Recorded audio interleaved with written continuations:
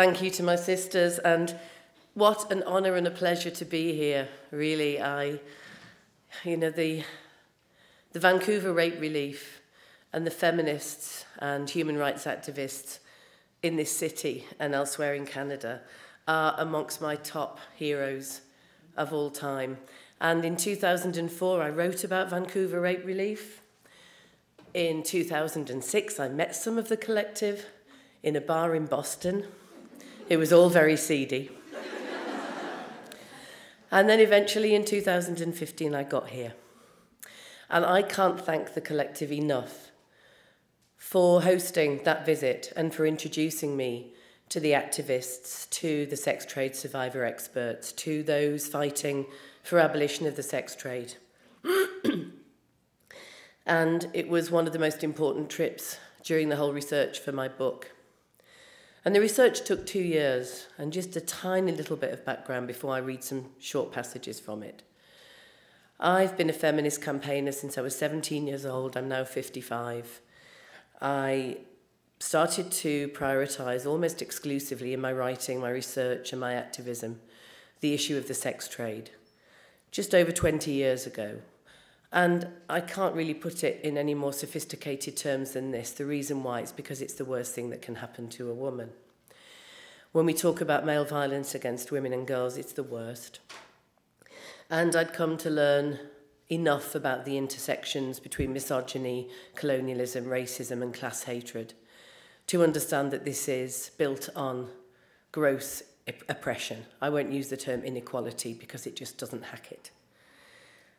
And so when I started to research the book, I didn't come to this with a clean slate, but I certainly came to it to learn more and to be able to present the evidence, not in academic terms, not by the overuse of statistics and numbers that can easily be disproved by the other side, but to look very closely at the tactics, the methods, and the messages, the propaganda, that persuade so many of us all around the world, even those who should know better, educated people, liberal people, those that think that they're prioritising protecting the women in the sex trade.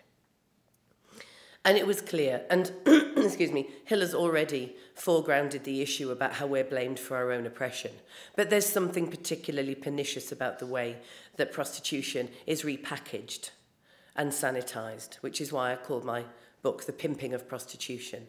It's pimp your coffee, pimp your car. Well, prostitution itself has been pimped, and it's now become something else. And everywhere I went in the world where people would make the right noises about why men abuse us, why men beat us, why men rape us as children, why female genital mutilation is so endemic, why forced and early marriage is so endemic, why sexual assault is daily and de rigueur. When you ask them what they should do to counter the problems of prostitution, they would all come back at me with the same words. More or less, the same words. Legalise it. Make it safer for the girls. Now, if I had $1 for every time I've heard that, guess who would never be looking for funding for the women's movement again, right? So that's why I decided to make this book a project and raise the money to do as much travel as I could. And I did 164,000 miles in total. And I went to very many countries and did 250 interviews. And let me tell you, I will never eat airline food again for the rest of my life. My back has suffered. And although the pro-prostitution lobby have put out on social media that I was funded to do this by oil money, trust me,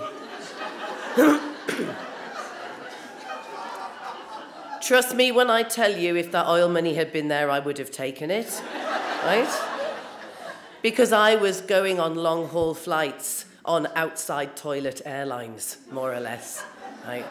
This was not luxury travel. But it was a highly privileged project, and it has enriched and changed my life.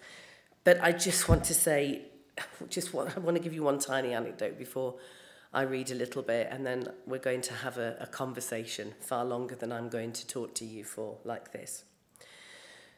The academic community around the world is largely pro-sex trade, largely pro-prostitution. In my country, they are vicious, and elsewhere also. And the academics were the ones who really didn't want to talk to me. I got interviews with the pro-sex trade lobbyists, pimps, Johns, the lot, but not really the academics. They more or less told me that they couldn't speak to me even if they wanted to, because if they were quoted in my book, they would never be able to work with the sex worker community again. This is how McCarthyite this issue has become. But the academics are their own particular brand of perniciousness, because they're, of course, stopping students who wish to do studies into the harms of the sex trade from doing their doctoral thesis, from doing their MAs in this, because they know that they'll be marked down. We know this from the fact that when really esteemed senior academic colleagues of mine who happen to think prostitution is an atrocity have their papers sent out for peer review, they just get red-penned all the way through because it's about the Nordic model or it's about the harms of the sex trade. So the academics, when they realised that I was being published and that this really was going to go ahead, because I put the cover of my book up on social media, I mean, no one had seen a word of this. This was months before it was published. My publisher started to get a ream of telephone calls and emails from the academics saying, if she libels us, we will sue her. Now, who pays $600 to get a lawyer to write a letter to say, if she libels us, we will sue her? Aside from the fact that I'm a journalist, very well versed in libel law, I know how not to libel people. But more than that, I don't need to libel or defame these people. They do it. I mean, seriously, the material that I have, I really don't need to get myself in court to discredit them. They do it very well themselves. So the publishers decided that a huge amount of money, and this never happens with this publisher, spend a huge amount of money to get a legal read of the entire book, which was 125,000 words. And it was going to cost, in sterling, £1,500, so about 2,300 Canadian dollars. And they asked me to pay for it, and I said no. They said, but the author's responsible for making sure that there's no defamatory remarks. I said, there are no defamatory remarks.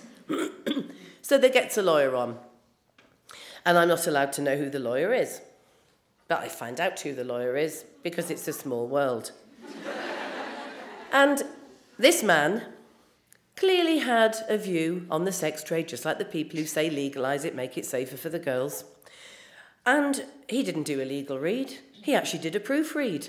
He rearranged all my sentences. He put in pretty much every sentence, it could be argued that perhaps. And he told me that it was going to cause hackles to rise if I used words and terms like pro-prostitution lobby, like sex trade apologists. And I said, but that's what they are, so I'll continue to use that. Then he said, well, you shouldn't really name names with these academics because they might sue. And I said, well, try to do that, but they won't get anywhere. And he then sent this message back via the publisher saying, well, what we want to do is for you to be cautious. And I went, whoa, cautious? You think we've got where we are today in the women's movement by being cautious? Are you serious?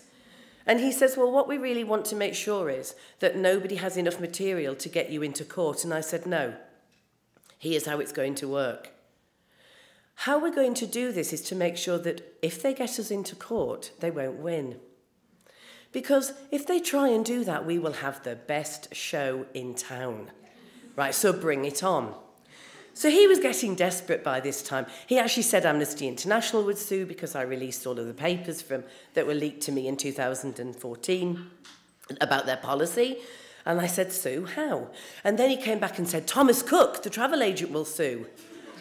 And I said, Thomas Cook, the travel agent? And I looked back at the reference, and it was an example about how normalised the sex trade had become in the Netherlands, where brothel prostitution is legal, so that Thomas Cook had even set up tours around the red light area where under threes go for free. And they'd even responded to those of us that wrote about it in the newspapers at the time.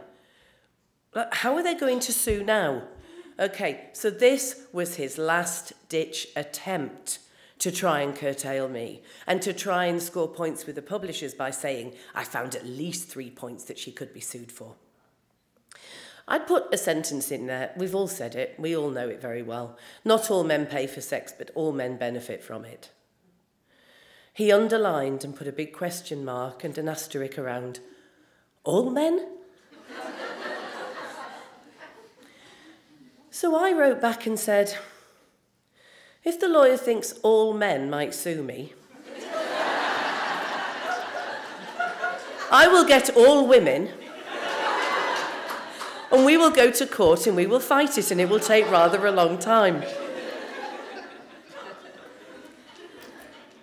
So the academics tried to get the book pulped before it came out and before a word had been written. For every one of these books that we write, about 40 are written by them. Students are being fed a diet of guff, of nonsense, of lies and of propaganda. And the first chapter that I want to read from is chapter 3, Sanitising the Sex Trade. Because we know, as I said earlier, and many in this room have lived it, we're told that this is something that it's not, that it's liberating.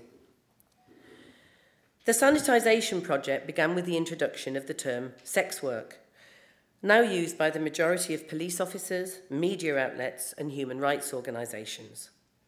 There are even those who use the term juvenile sex work to describe sexually abused children. The sanitisation of language to describe the sex trade and activities associated with it has reached what I hope is a nadir. The term forced sex work has become widely used among some international non-governmental organisations, including, for example, ActionAid, which strikes me as an oxymoron. If we are to take the intended meaning of sex work, to engage in sex as labour, surely the sex part of the work is forced. That means it's rape, or slavery, or both. Indeed, ActionAid's paper on the topic is entitled Position Paper on the Rights of Sex Workers and is written by the International Women's Rights Teams. The only rights considered within this framework appear to be those of women to be prostituted. Now let's look at how far back this goes, because this isn't a new phenomena.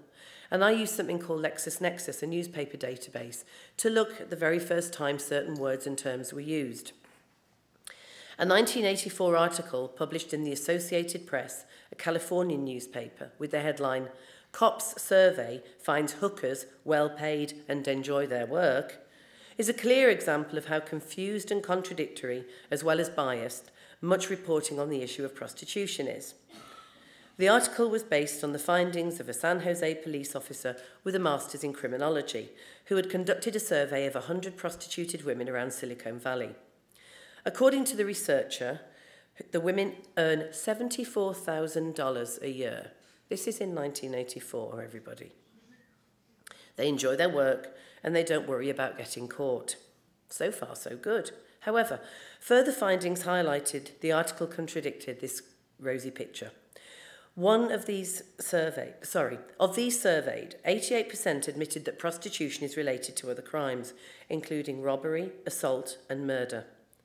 The majority of the women included in the survey said that they preferred Johns who were married because the Johns who are not married are more likely to go to the police if they're robbed by their pimps. According to Martinelli, the cop, the researcher, only 2% of the women surveyed were pimped or otherwise coerced. 2%. Some 71% said they liked their work, despite the fact that almost all of the women were children when they were first prostituted. 21% said they entered prostitution, quote, for excitement and to meet interesting people. A common trajectory, obviously.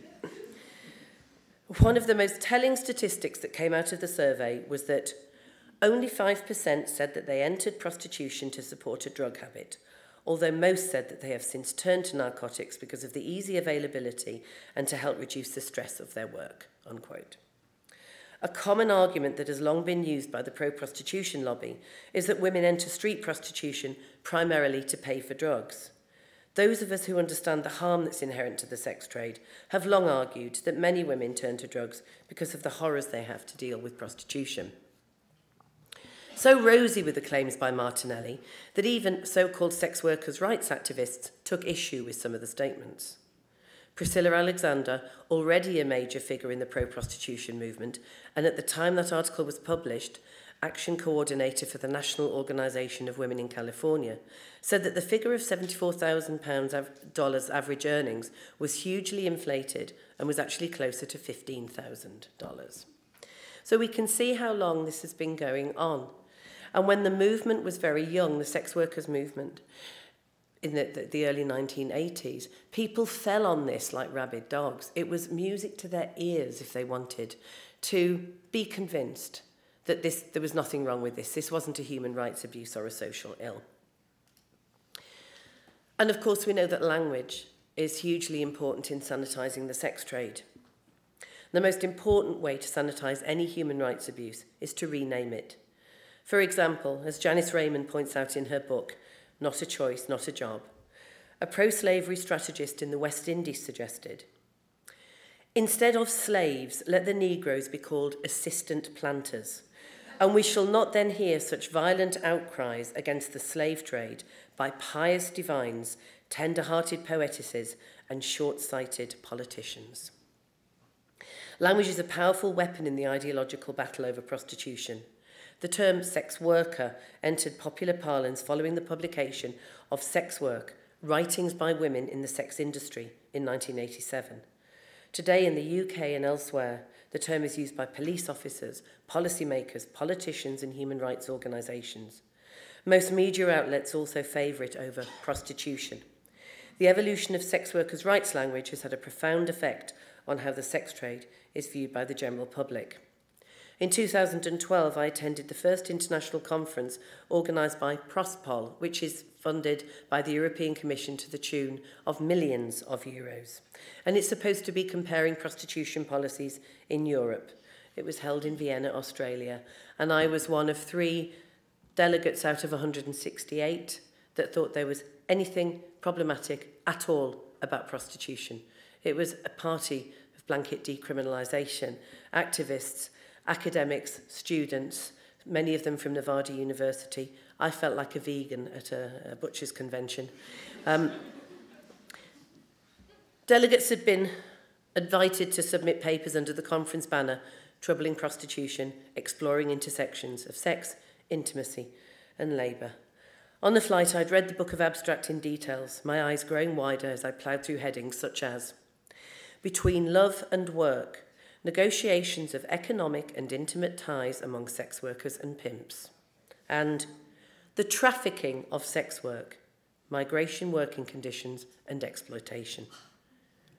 At the conference, I attended a number of workshops and keynote speeches that were peppered with the type of euphemisms that serve to destroy the reality of the sex trade were held.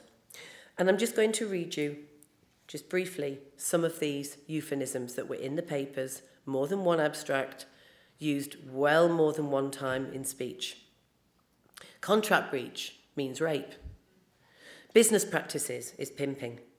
Facilitate disabled people's sex lives means disabled men buying sex. Occupational health risks, violence, sexually transmitted diseases, and rape. Job amenities, the ability or non-ability to turn down undesirable clients. Effective erotic performances performed by prostitutes. Sex acts, third parties, pimps. Sex work management, pimping. Grooming gangs, pimps who target girls under the age of 18. International marriage community, mail order brides. And what was horrific about the abstract papers and the talks at all of these different workshops and keynote talks were the words coerce, victim, trafficking, and survivor were put in scare quotes in the conference materials. And this is how powerful language is. And it's just slipped into common parlance. So later I want to be a bit more optimistic, talk about the future of the abolitionist survivor-led movement. But for now, it would be really good if we could have a discussion about the issues raised in not just the book and this reading, but the issues that you yourselves work with. Thank you.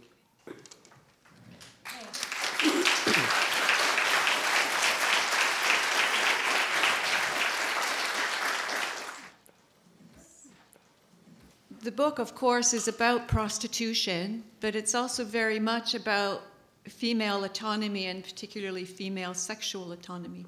So as one of my favorite lesbians, I can't help but take the moment, Julie, to ask you if lesbianism as a liberatory, not as it's currently practiced, but as a liberatory female practice is to survive, what needs to happen? Well, it's an interesting question. Look, until men learn to behave properly and get their acts together, then clearly lesbianism is a great choice for women. And you know, the times that I've been in bars and men start hitting on you and they start off with, hello girls, can we join you, you're on your own, and we point out there's 3 of us so we're not quite on our own. And then it quickly becomes lesbians and then slags and then back to lesbians again. And you know, it's when I came out at 15, I was at school being called alternately lesbian and slag, and I figured lesbian was the better option.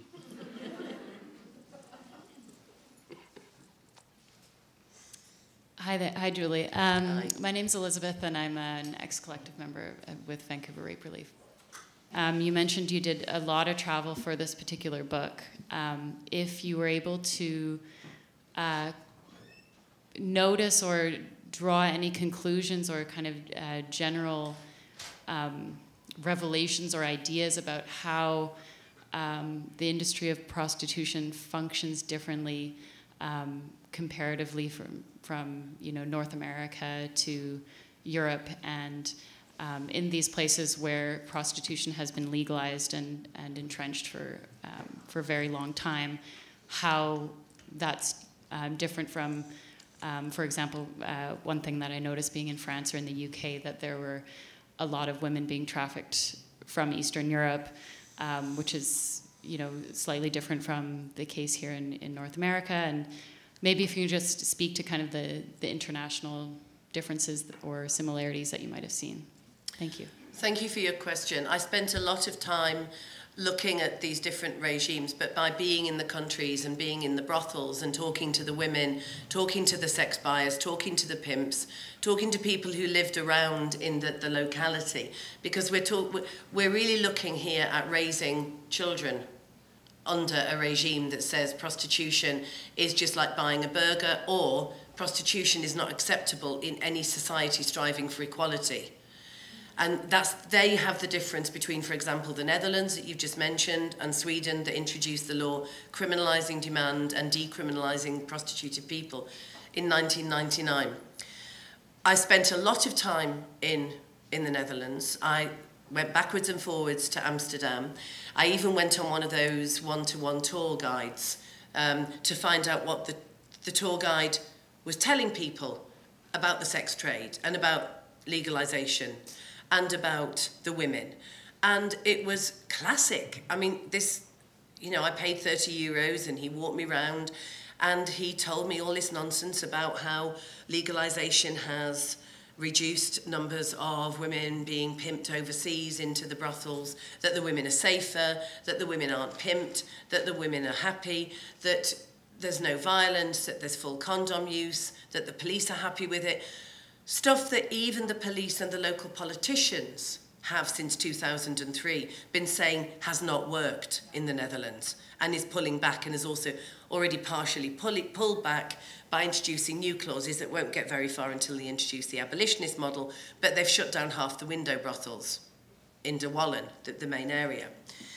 And one thing that was very telling about this tour guide was where he got his information from. He had been briefed by the Prostitute Information Centre, which has an office in the red light district. And this is run by a formerly prostituted woman turned pimp, turned business entrepreneur, who runs a business by inviting tourists, some sex tourists, some curious tourists, to go to the office to be told a load of lies about how great prostitution is under legalisation. It's unbelievable. This is exactly the propaganda machine. It's not a conspiracy, it's a business. So this tour guide is telling me this, but he's telling people that really will absorb this and believe it. I then went back for the very final time for this research with a sex trade survivor activist called Fiona Broadfoot, a Brit, who I've known for over 20 years, and she'd never been, and she wanted to come with me to do some interviews.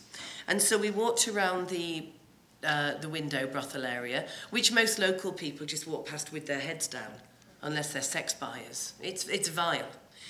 And Dutch women are so rare in these windows that when there is a Dutch woman in a brothel, they have an NL for the Netherlands sticker on the window.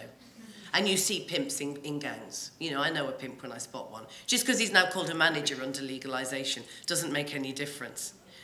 So Fiona and I saw a young man, handsome young man, standing against one of the window brothels, smoking a cigarette, waiting for his friend to come out who was inside paying for sex. And he agreed to speak to us and be interviewed. And he said he'd first paid for sex when he was 12 years old. And he said, oh, I know you're shocked, but that's because it's not legal in your country. It's not legal in the US, but it's legal here. My dad took me, there's nothing wrong with it. And we were talking afterwards, Fiona and I, and Fiona said that was sexual abuse, that was child abuse. That young man at 12 was abused. And we said, but who'd abused him? Because the prostituted woman hadn't abused him.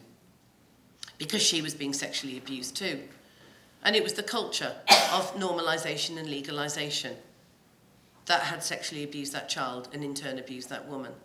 It's horrific. In Germany, the brothel of Europe, you're talking about mega brothels where men can go in and pay 60 euros, buy a beer and a burger and bang all you can. That's the advert. So in what way does this mean that women under legalisation have any say over what sexual services they perform, over the johns that they see, over the brothel owner and his or her actions? It's hell. The women will tell you it's hell. In Nevada, where in, I think it's 6 or 8 counties, there are illegal brothels, many of whom are owned by Dennis Hoff, the Uber pimp who graces our TV screens doing a big propaganda show. I can't remember the name of this fly-on-the-wall TV programme, but it's something like The Bunny Ranch, and it's just entertainment showing the women having a great time. I went into a brothel. Dennis Hoff let me go to his brothels for a week to do tours. He hadn't Googled me. He figured that all publicity was good publicity. It didn't quite work out like that. So I went to talk to one woman. Clearly, these women were not stupid and they were not brainwashed, but they had been told, you know, you're going to talk to this journalist, you better say you're having a great time. So one woman was in her room and she invited me to speak with her in there, and she was posed on the bed as if expecting a John, and on the wall there was a big pornographic photograph of her, you know, like we all have in our bedrooms, don't we? And there were just some, what the women call hooker shoes by the side, and there were no personal things at all. And I mean, compared to my bedroom, you would be able to work out everything about me if you saw my bedroom. So when she was just telling me the usual, she enjoys it, it's great, it's fantastic, she earns loads of money, she's never had a bad John, and I'm looking outside and I can see the barbed wire over the high fence, and I know that she's not allowed out unless she's with an assistant pimp, and I know that the women have to have compulsory blood tests by law to work there every Friday to make sure the Johns don't catch any nasty diseases to take back to their wife, because guess what, they're not wearing condoms.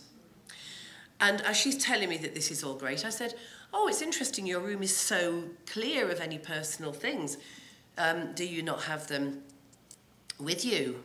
Because the women live there for months. And she hesitated and she opened a drawer on the bedside and took out a framed photograph of a beautiful little girl who she said was her daughter. And she said, I have my things, this is my daughter, but I don't want them seeing her, and I don't want their spermy hands touching her. And that told me everything I needed to know. Because I'm not going to say to the woman, but you must have been raped, but it must be awful. I mean, we're not going to say that to women. But you hear things under the Nordic model, in countries where women are not for sale, where the Johns are stigmatised and criminalised, and where the women are decriminalised. It's not perfect. but it's as near, damn it. And it's the only alternative to prohibition, where the women are arrested as well as the Johns. And the only other alternative to that is New Zealand.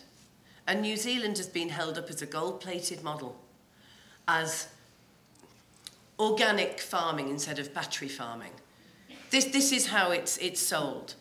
The pro-prostitution lobby have stopped hailing legalisation as successful because it's been a clear failure. So they start talking about decriminalisation, and it's no different. The form that you have to fill in to get a licence for a brothel is exactly half the length, 3 pages, as the form you fill in my country to adopt a rescue dog or cat.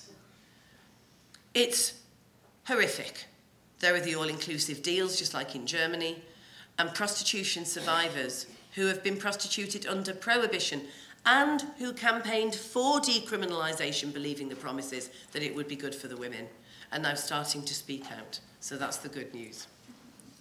So I know that you have been threatened to be no platformed when you've attempted to speak in academic institutions, or you have been no platformed in these institutions. And when you're speaking about the ways that academia is preventing any sort of research into anything that might be critical of prostitution, it's definitely scary.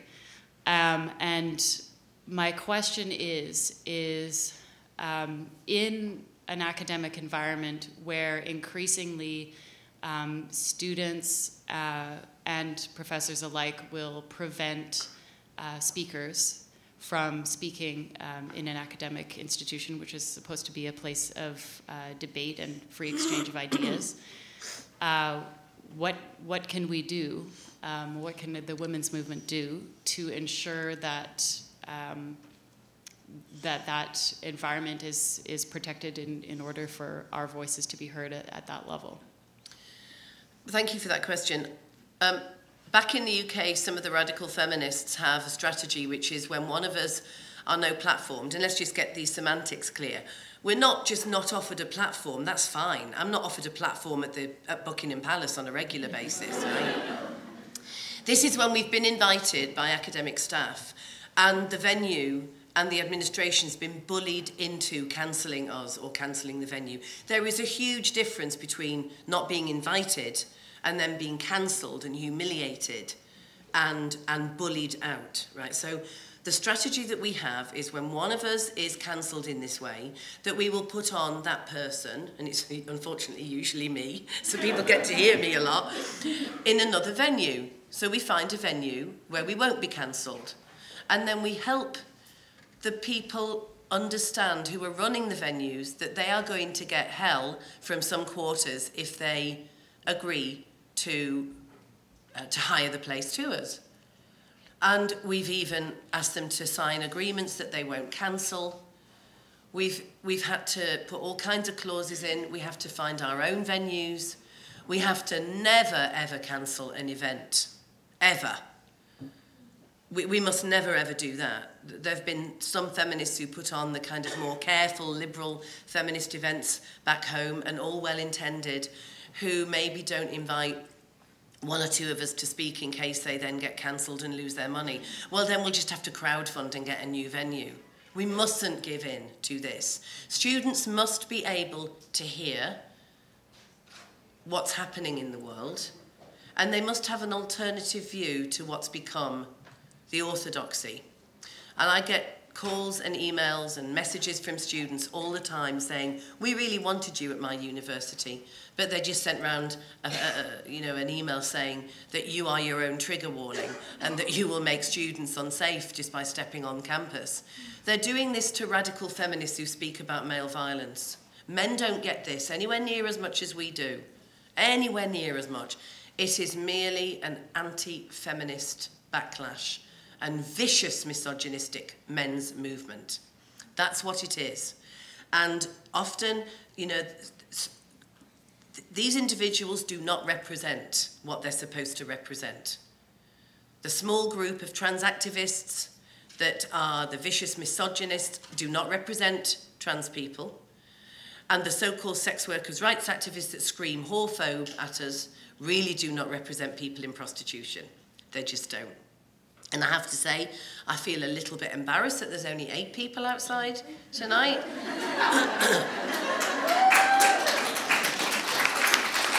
I don't know, maybe I'm losing my touch. Maybe. But the last time that I was picketed when I was doing a talk, and it was in the north of England, and I was reading from my book, and I could hear them all screaming outside, and it was the usual, what my partner calls queer ISIS, because they're all just foot soldiers of this nonsense. The orange fringes were dyed, they were polyamorous, it was all going on. And they were holding up these placards and shouting, blow jobs or no jobs, blow jobs or no jobs. And I thought, wow, you know, we used to be so much more inventive than that. And then I looked over and I thought, this is a classic. This placard will go down in history. And it was Bindel isn't peer reviewed. It was, wow. I can't hang on to my career or reputation with that placard. So we absolutely have to be as brave as possible. But what that requires is never to leave women standing alone who are going through this. You see, the Liberals, I'm afraid, have got us into this mess. Because if the Liberals had seen what was happening to those few of us back in the day, it started with me in 2004, I blame Vancouver Rate Relief, obviously. If the Liberals had stood up and said, oh, this just looks like misogyny, rather than, oh, well, we don't like those nasty radical feminists anyway, then we wouldn't be in this state. And now, of course, many Liberals are saying, this is just vicious, nasty, hateful misogyny. But we're already quite a bit down that line. So I think we put on as many talks as we can, and we try and support students and other young people who want to hear this. Hi, I'm Maria. I'm a member of Vancouver Rape Relief and Women's Shelter. You mentioned that you wanted to talk about something hopeful tonight. And so my question is, during your trips, what was the most surprising, positive surprising, or something that you sought from the abolitionist fight from each country? What message did you get that was hopeful? That it's really growing. And the reason why I interviewed 50 sex trade survivor activists for this book is because this isn't me repeating women's words. These are the words of the women who are leading this movement, saying, we've had enough, we're the experts, we can tell you about the police, about the Johns, about the brothels, about the effects, about the routes in, about the routes out, about what we need for exiting, about how legalisation's never going to work, about why we need the Johns to be criminalised, and crucially, about why we could never say this when we were in the sex trade. So the most optimistic message from the whole of the book, which is why the subtitle is Abolishing the Sex Work Myth, is because this is the abolitionist movement of today that will succeed. And abolitionist campaigners, feminists, and other human rights allies that are with us in this struggle are finally listening to the women and men who have been in this trade. And it is 100 times harder, and I can say this because it's been said to me over and over again by survivors. This is 100 times harder than standing up and saying, I was sexually abused during my childhood. I was raped by my work colleague. And the reason why it's harder is because of the stigma associated with this, and because sex trade survivors are told that they are liars and that they are mad. All kinds of horrendous bullying and slandering goes on from the so-called progressives, who are the pimp lobby, the sex workers' rights lot. So it's harder, which is why the fact that this movement is vibrant and growing in countries where there is legalization, like Germany, the Netherlands, New Zealand, Australia, is amazing. And these are the women who are leading the fight with allies next to them, to go to politicians, to do the education, to work with the social workers, to do primary prevention with young women. The women, some of the women that I interviewed here in Vancouver, it's an amazing movement. And in all the decades of feminist activism that I've been through, I've never seen such a determined and vibrant movement. And it'll grow much faster now than it has been over the last 10 years in particular, but since the mid-80s, when Evelina Giobi started off Whisper, Women Hurt in Systems of Prostitution in Revolt. The one thing that I will say is the biggest message of hope is that we're the only ones saying that we will end this sex trade and that we can end the sex trade. Because other people, however well-meaning and well-educated and who should know better, almost laugh when you say that. So when you say we must end racism, yeah, we must end colonialism, we must end child sexual abuse, people don't go, whoa, well, okay, well, we'll never end it, but let's just make it a little bit better. Ever. We must end the sex trade. What? You think you can end it? Yeah, like E-N-D. Right. How could you ever end, how? So I say, well, in that men aren't going to simultaneously combust if they can't get their rocks off when they want to, with whom they want. Women definitely don't need it. If we didn't have patriarchy, it would survive. It wouldn't survive because it would be starved of oxygen. So it's reliant on colonialism, racism, and misogyny, and structural oppression, with men as the sex class and women as the sex class. You know, that kind of analysis you understand when we're talking about equal pay, right?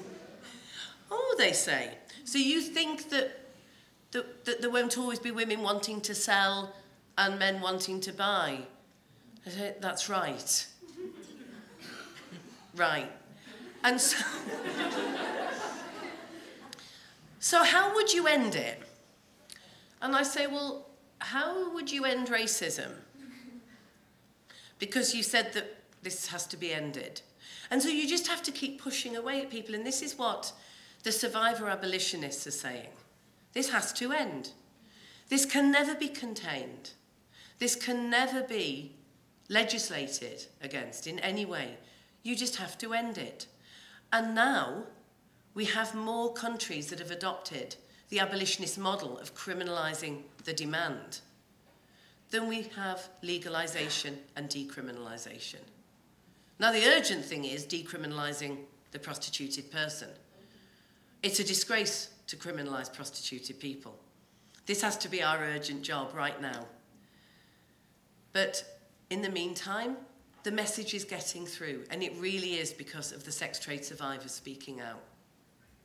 The only culture I want to talk about when we look at how we can break these structures is patriarchy, that good old-fashioned word, because we have this ingrained and normalised in every single culture, every single country apart from those where re-education is a process along with the criminal justice system, such as those countries like Ireland, the Republic of Ireland and Northern Ireland, Sweden, Norway, Finland, South Korea, partially, and France, where it's recognised that this is a human rights abuse and not conducive with any equal society.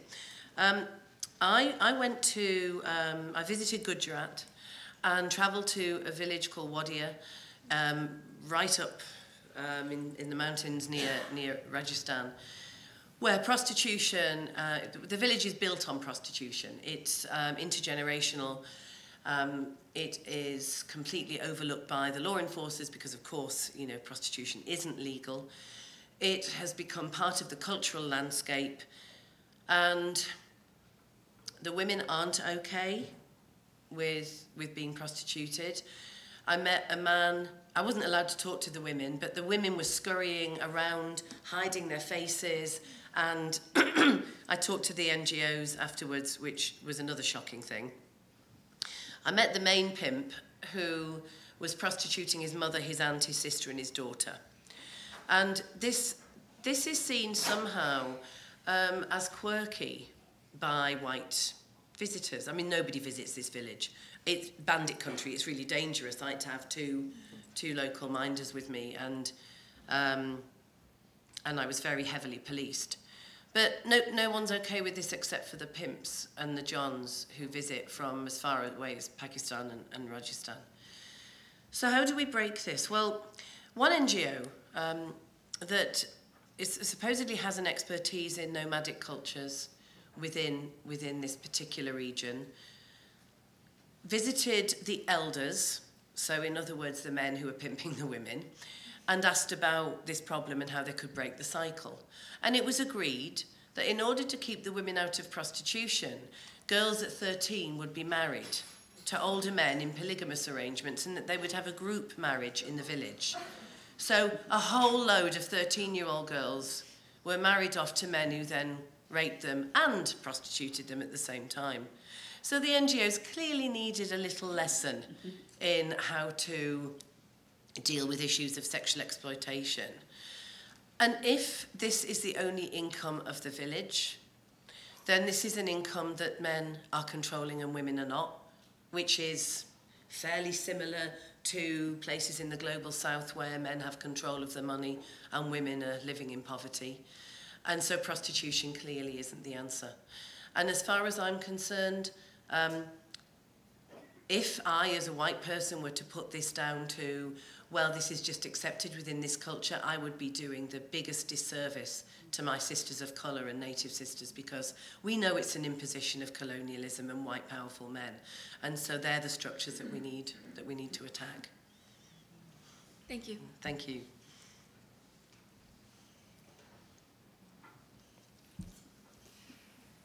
Hi, Julie. My name's Kim. I'm a longtime activist in both the women's movement and the labor movement here. And I just want to preface my question with part of what's, I suppose, shocked me, because I thought better of those movements, and horrified me, is the level at which the discussion around legalization of prostitution is done insidiously in the back rooms before it ever comes to the fore, so that, in fact, organizations and their membership never get an opportunity to have a debate around these issues. Recently, I experienced that in the pro-choice movement, which I've been involved in since I was 18 years old, and that it was used as a platform to take that position. When I challenged the organization and said, this is something the membership has not agreed to, they said, well, you know, we didn't want to take it to the annual general meeting because we knew there'd be debate, so we pulled it away from there. And I thought, well, at least that's honest. But one of the other things that I saw recently, and I'm interested in your international experience with this, is I went to a women's conference prior to our last federal election for the union that I belonged to, or belonged to. They've recently kicked us out. Apparently we're a little bit too uppity. And on the agenda were a number of workshops, one of which was one that I attended, had this very nicely, very expensively produced booklet on women's issues that should be put forward during the federal election. And lo and behold, in that booklet was the legalization of prostitution. Now, I'm a member of this union, and I don't remember us ever taking a policy discussion or resolution on this issue, so I was rather surprised. Only to find out that, in fact, the booklet was actually provided by a special coalition, not produced by my union. And when I went to research who this coalition was, it was almost impossible to find out who they were. So I then questioned some of the leadership in our union. And one reaction I got was a great deal of defensiveness. But the other, from women in my own locale, was they knew nothing about this. Right. So that's why I say I'm shocked and horrified at how organizations that have supposedly had a tradition of democracy have now done everything they can to ensure that there is no democracy in order to force this kind of agenda. I'm interested in whether or not you had the opportunity to connect with people in the labor movement in other countries and what they are doing with this issue. Yes, thank you. Our unions are so crucial in this struggle. And we lost some ground back in the UK in 2002 when the pro-pimp lobby persuaded our biggest union, the GMB, a very traditional union, I think it's the General Boilermakers Union. So it used to be manual labour and it used to be mainly men. And the sex workers' rights lot persuaded the powers that be that they should have a branch, a sex workers branch. And like all of the unions I've looked at all over the world, in the global north and the global south, they're made up mainly of a few erotic dancers, as I described, and the rest are johns, pimps, and academics. Seriously. So the GMB got its union, and then the campaigning wing of that union called itself the International Union of Sex Workers, the IUSW. And people would think when they went around preaching to the Royal College of Nurses and other really crucial groups that we need on side, they heard the term union and they thought, this is that branch, it's the union branch. And they were just complete propagandists. I mean, they had 100 members at its height, and about a third of them were academics studying the sex trade. So you have to blow that wide open. And feminist activists in those unions did that. And in fact, I did a big investigation alongside a woman called Kath Elliott, who was really active in the union movement, who just went to all of her colleagues and said, do you realise what we found? The IUSW is run by an anti-union, conservative voting pimp called Douglas Fox. It's the same wherever you go. The Red Thread in the Netherlands, supposedly representing 25,000 prostituted people, funded by the government to carry on rolling out the propaganda. 100 people at its height, had government funding pulled from it, folded. Again, represented a few erotic dancers and some gay BDSM men who are not representative at all. So what we need to do is make connections with our unions and ask them questions. How on earth can you serve women if you are pro-sex trade and if you have so-called sex workers as part of the labour movement, when the majority of women that go to union reps for support, it's for sexual harassment, isn't it? Right. Which is what prostitution is, right? So we need to really make as many connections as possible, and also to highlight as often as we can the class prejudice in this trade. Just the fact that these white privileged men and women with various degrees and highly paid jobs think it's all right for a certain class of women to be used in this way whilst they get on in their ivory towers. So I think, yes, I'm not sure if I've answered your question, but I'm acknowledging that it's a really crucial part of our movement. Hi, Julie. Hi. I'm a Korean radical feminist who's currently studying in gender studies in Vancouver. And as you can imagine, it's a very lonely process. Yeah. So it's really nice to see you and connect with some other radical feminists. And I'm currently writing a paper for a class, critique of the sex worker model from the radical perspective. And obviously, I don't get a lot of support. So for that, I really thank your book. I'm reading a lot. Yeah. My question is the questions I've got in my class. 2 questions. One is, do we have to separate and distinguish trafficking and prostitution? Second one, do we have to distinguish the sex prostitution with other types of sexual labor, such as strip clubs, massage parlors, and in South Korea, like karaoke helpers who help the men to entertain themselves? Can we distinguish that? It's an interesting question. I don't talk about trafficking in my book. I talk about international pimping, which is what it is, or just pimping within borders. Trafficking is merely a process. It doesn't actually exist as a thing. And I know that's going to sound odd coming from an anti-sex trade campaigner, but it really has done such huge harm. I wish I'd never heard the word trafficking, ever. And I support my brothers and sisters who describe themselves as sex trafficking survivors because it's their choice and it's their right. But I wish we didn't use the term. The term that I use, the time that I will talk about trafficking is when we talk about trafficking denialists who say migration for sex work. And, you know, they're dismissing the fact that women are pimped internationally across borders and people make money from them. And often, you know, they're in hellish conditions because of additional human rights violations that occur. But I think that the trafficking movement gained such traction because people were able to say, oh God, we found something we can condemn about men paying for sex. That's bad. Right? The children, that's bad. All of this in the middle, no, that's all fine. And you say, well, why do you think that these international pimps do what they're doing? Because they're just bringing the women into the sex trade. So it would be like campaigning to end domestic homicide, but not worrying about domestic violence. And that's the way I see it. So I always just talk about the sex trade. And I wonder why we would be more concerned about Emma from Britain being prostituted in a London brothel, or Svetlana from Eastern Europe, who's next door to her. In terms of the strip club issue, well, many of the sex trade survivors who were in the movement and who I interviewed and who I'm colleagues with told me that they were prostituted through the process of it being sold as erotic dancing and stripping.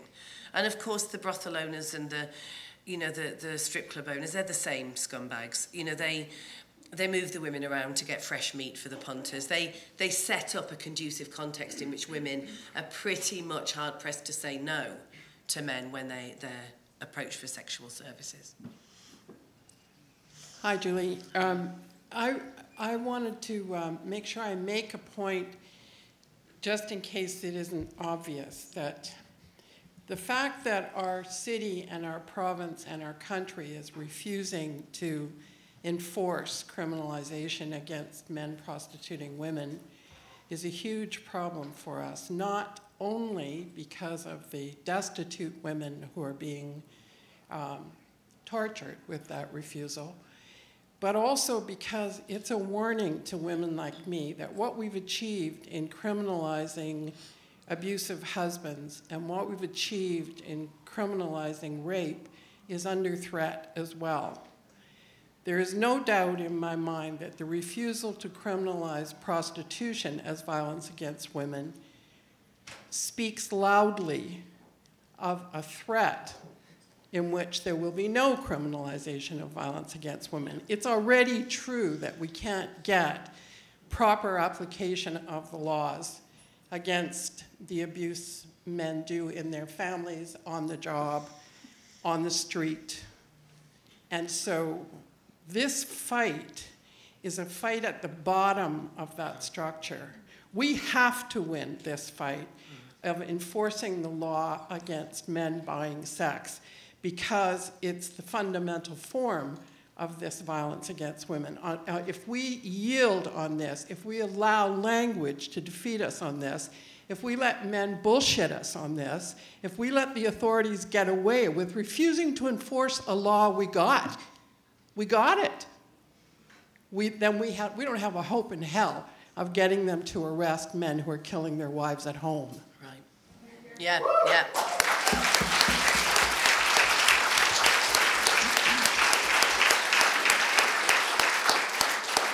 And there's one other point I'd like to make. I think everybody is raising the question, how are we going to do it? But I think times have changed. There is nothing short of seriously refusing to be tame, of seriously refusing to be ruled.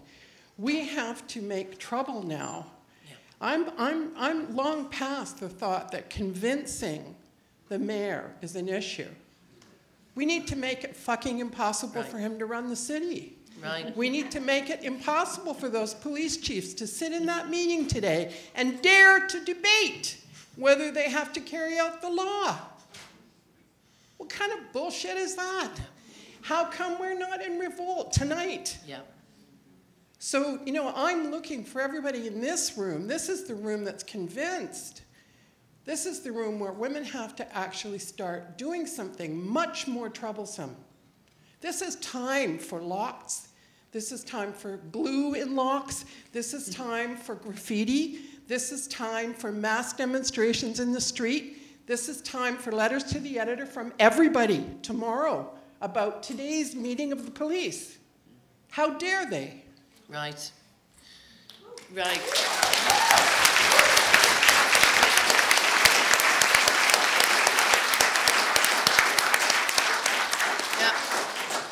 it's true, the era of keyboard warriors is definitely at an end, and we need to get on the streets, and we need to be visible with our placards and our loudhailers and our banners. I couldn't agree more. And we need to make alliances with as many progressive groups and convince them that this is an issue for them too. And, you know, I suppose we need to just lower the bar a little bit sometimes, and we need to be with people visibly that recognise that this is an absolute abomination. When I was a very new feminist, I went along with the anti-porn group. I was probably about 18 or something, and we approached a group of anarchists. And, you know, they just weren't really particularly bothered about porn. And they said, well, no, we don't want to be bothering with your bourgeois feminist stuff. You know, we're going to glue a few locks on fur coat shops. So I said, oh, well, we'll help you do that if you come and smash a few windows of pawn shops with us. I said, because animals get abused in porn too. They went, right, come on.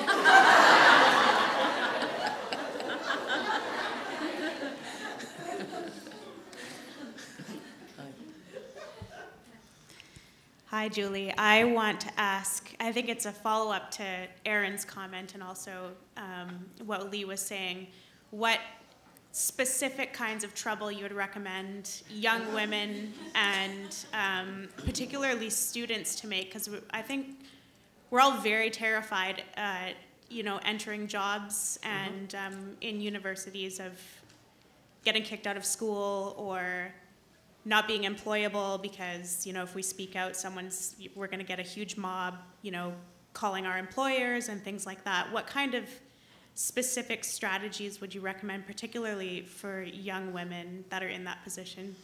Do it en masse. They can't sack all of us. They can't criminalise all of us. They can't single out individuals if we're doing it en masse.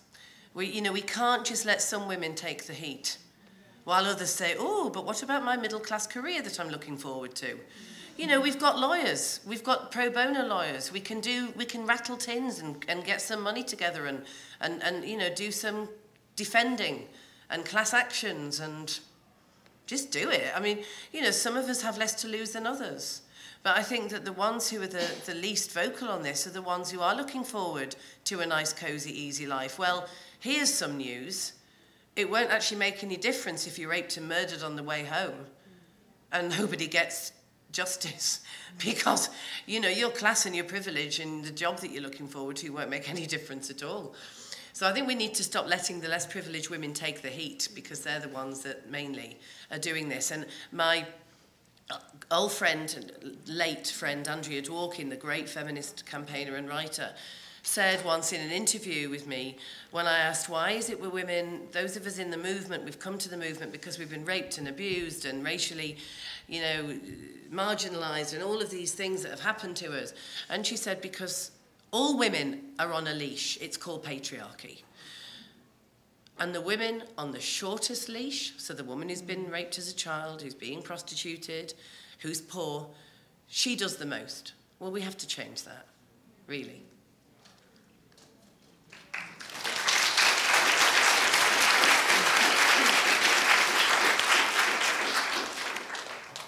Hi, Julie. My name is Jindy. I appreciate your work.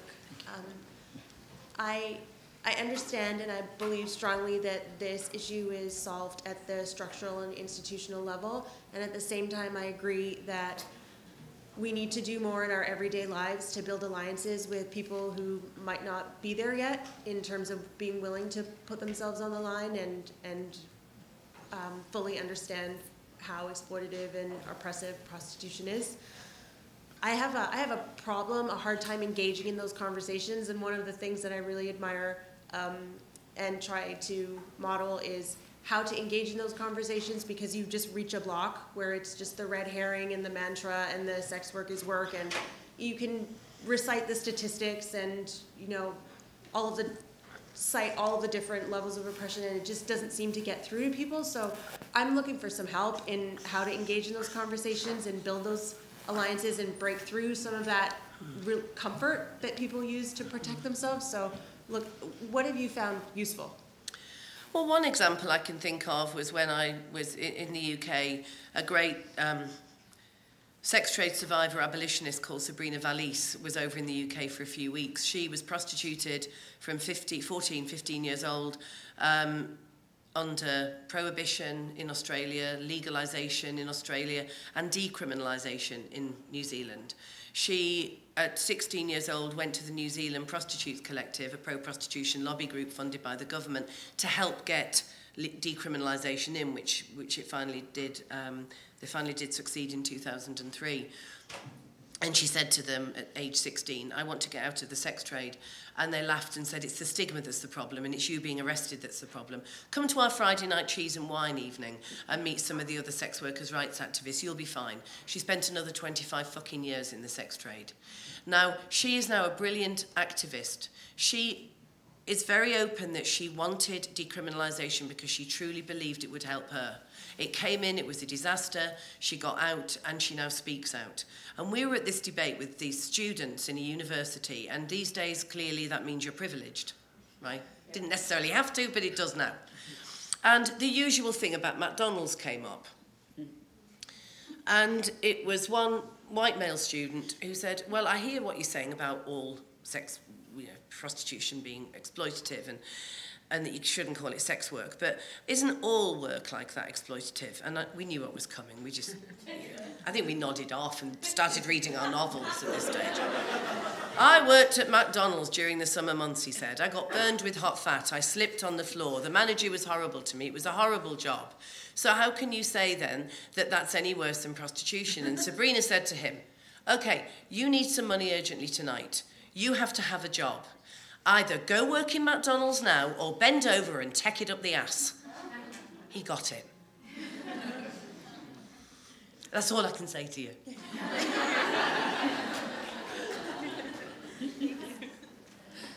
Darcy, I've been texted that you're standing there. I can't see you. Okay.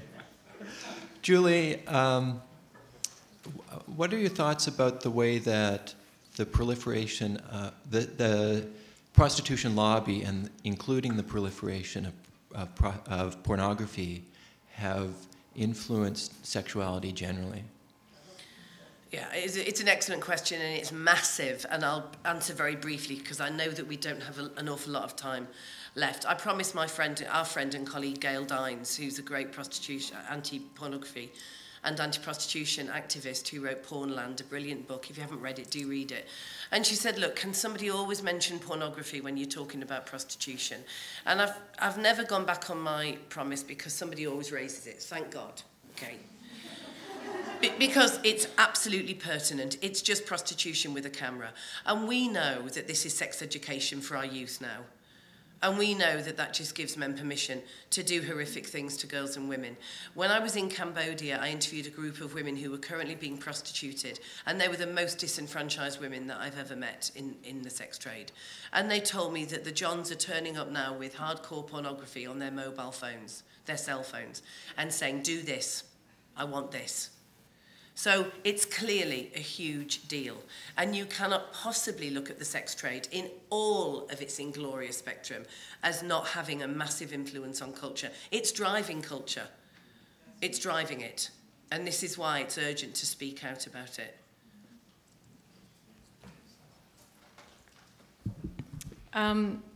Julie, you talked earlier about the importance of language. And I would like to ask that you and all of us in this room never use the words sex work or sex trade. It is sexual exploitation, it is sexual slavery, it is prostitution.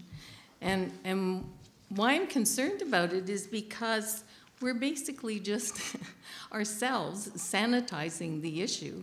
And I think that it is so, we're only going to turn this ship around if we start to call every piece of it exactly what it is and keep those words out there and keep saying them to our friends, etc., who like to think, well, it's, you know, if a woman wants to sell her body, why shouldn't she be allowed to do that? I think the other thing is we have to do a lot of really public education around, individually, writing to the papers or writing op-eds or etc. about what is really happening. We had the RCMP, I'm with the University Women's Club, we had the RCMP come and talk to us. And what I think we have to get out there to those middle class, liberal thinkers is that where we are at now here in BC, in Vancouver, is that every child is at risk. And that's what they said to us. The pimps are going to schools, they're looking for vulnerable kids because the demand is getting younger and younger. So you tell that to your good friend who lives in her fancy house next door, that her granddaughter or her daughter is at risk, and that's why we have to really rethink where this is going and turn it around. The other piece that I think we need to say to our friends is it came from Gail Dines, that pornography is now through the internet widely available, easily available to 11, 12, 13-year-old boys who see it as this is what intimate relationships are about. This is what sex is. And get to a point where they can't have normal, intimate relationships. And in fact, by the age of 15, are starting to have erectile dysfunction problems.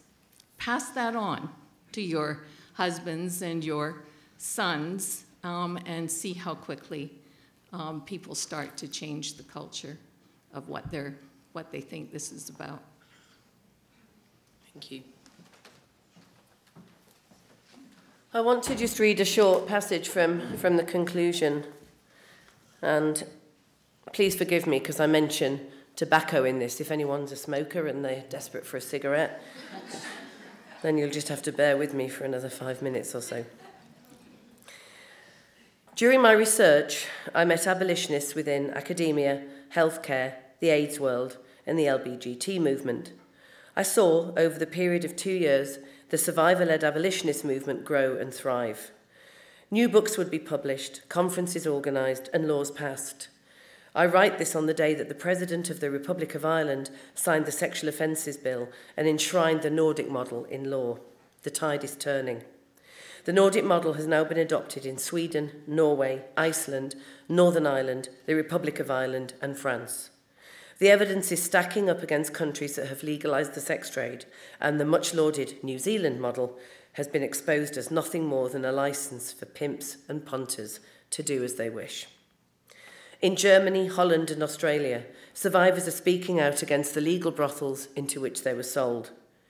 In New Zealand, the truth is emerging about how so-called decriminalisation is no different from the disastrous legalisation approach, and that nothing has improved for those who are prostituted under this regime. Those governments, policymakers, service providers and individuals who argue that the sex trade can never be abolished and therefore should be regulated and managed are lacking in imagination. The same attitude is never applied to poverty in Africa, child sexual abuse, or cancer. The fight against the tobacco industry is perhaps a good analogy with the campaign to end the normalisation of pimping, brothel owning and sex buying. The message from those pimps and punters that seek to legalise the entire industry is that the sex trade is a harmless industry that causes little or no damage.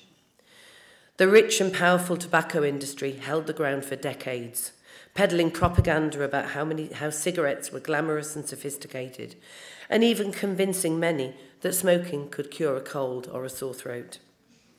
In the post-war years, things began to change. Pressure groups were set up as doctors began connecting a range of diseases to smoking.